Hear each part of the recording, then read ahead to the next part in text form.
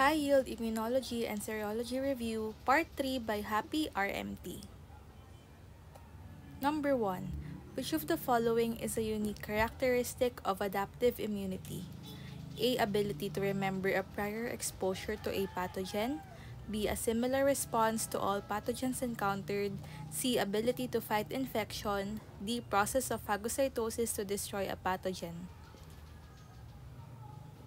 Answer is A. Ability to remember a prior exposure to a pathogen. Number 2. A cell flow cytometry pattern belonging to a 3-year-old patient showed the following: normal CD4 T cell count, normal CD19 B cell count, and low CD8 T cell count. Which type of immunity would be affected? A. Elimination of virally infected cells. B. Downregulation of the immune response. C. Production of antibody. D. Formation of plasma cells. Answer is A. Elimination of virally infected cells. Number 3. Discovery of genetic principles underlying the generation of antibodies with different specificities. A. Emil von Behring. B. Susumoto Negawa. C. Edward Jenner. D. Elie Metchnikoff. Answer is B. Susumoto Negawa. Number 4. Which antibody best protects mucosal surfaces? A. IgG, B. IgM, C. IgA, D. IgD. Answer is C. IgA. Number 5. Which of the following is characteristic of variable domains of immunoglobulins? A. They represent the complement binding site. B. They are at the carboxy terminal ends of the molecules. C. They are found only on H chains. D. They occur on both H and L chains. Answer is D. They occur on both H and L chains. Number 6. The subclasses of IgG differ mainly in A. Type of light chain. B. Arrangement of disulfide bonds. C. Ability to act as opsonin. D. Molecular weight. Answer is B. Arrangement of disulfide bonds. Number 7. Which antibody is best at agglutination and complement fixation? A. IgG, B. IgM, C. IgD, D. IgE. Answer is B. IgM. Number 8. Papain digestion of an IgG molecule results in which of the following? A. 2 Fab prime and 1 Fc prime fragments.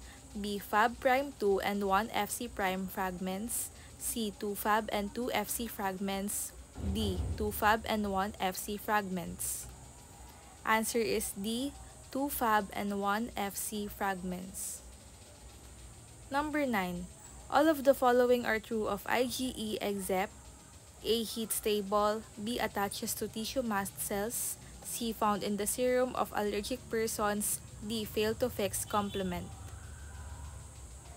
Answer is A. Heat stable.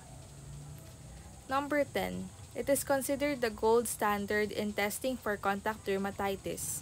A. Tuberculin test. B. Patch test. C. RIST. D. RAST. Answer is B. Patch test. Number 11. Which technique involves probe amplification rather than target amplification?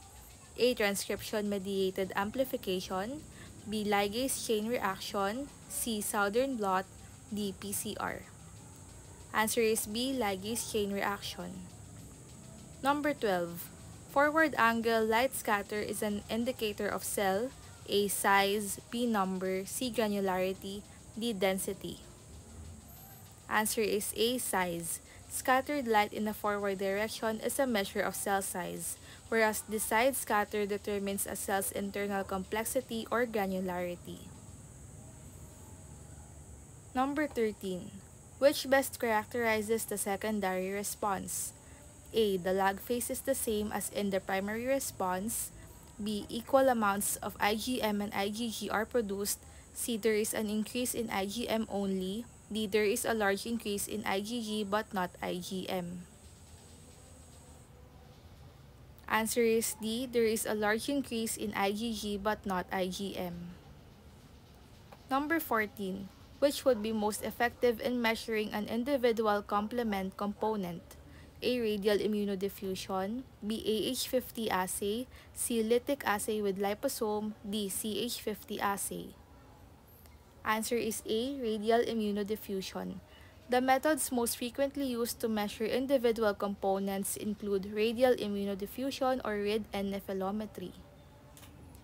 Number 15. Anticoagulant for the direct antiglobulin test or DAT is A. EDTA, B. citrate, C. oxalate, D. heparin. Answer is A. EDTA. EDTA is used to avoid the in vitro complement attachment associated with refrigerated clotted specimens. Good job for finishing! See you on the next review!